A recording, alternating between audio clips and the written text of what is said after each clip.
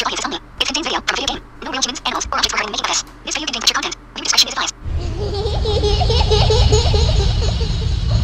I want to play a game. Hey, what's up, guys? JcMata and Fries Monkey 905. my buddy, my old pal. Shit, you're frustrated, buddy. Why? Cause I just built a basketball court in the backyard and it took forever. Still got me up and frustrated. Okay. Hey,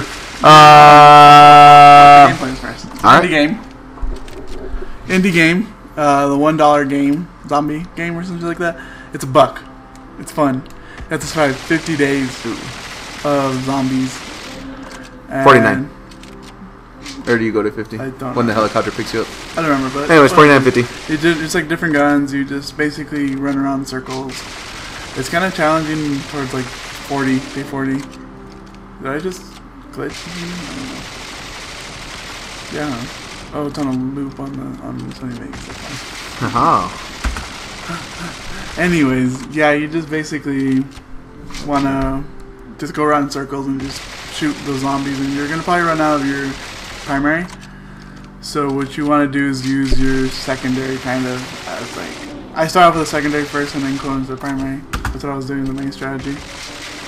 But that's about it. So what are you gonna talk about, Kev? I guess I'll talk about the zombie 5K run that they got going on. They have a 3K run and a 5K run. It's all over the U.S. They have it in Maryland, Southern California, Texas, Florida, Georgia, Pennsylvania, El Paso, everywhere, you know? They have it everywhere. You can go to their website. I'll put a link in the description of the infected areas, it's just the locations. There's a bunch of cool pictures on there, and it tells you what it is. It's basically just we couldn't really find a cause to what this 5K run is for. Yeah, I don't think there's a cause for it. I think it's just for I think it's just a shits and gigs kind of deal, too. What did I say? Fort Worth. Minnesota. Yeah, there's a bunch of different places, a bunch of different states. Missouri, They kind North of go Carolina. everywhere. The way this works, it's a 5K run with obstacles in it. You can avoid the obstacles and not do them if they're too physically challenging, if you want. But I mean, they won't really consider you as like a winner or a survivalist of the 5K zombies. And the way it works is it's just like You don't have to run, right? I think you can walk as well. It's because the way it works, it's you have 3 flags. It's like an intense game of flag football. The zombies try to take out your flags, and once you have all of them taken off, you could still complete the race. But once you complete the race, you'll turn into a zombie, and then you'll go back and start attacking everyone else that's running. So that's kind of how that works. It recommends that you do it as teams. Kind of, you can take a couple buddies and just like protect yourselves. Like, hey, watch out! They have running zombies. They have slow zombies. They have all types of zombies. They like prohibit interaction between like pushing the fucking zombie and like kicking him in the face. No weapons, anything of sort of like that.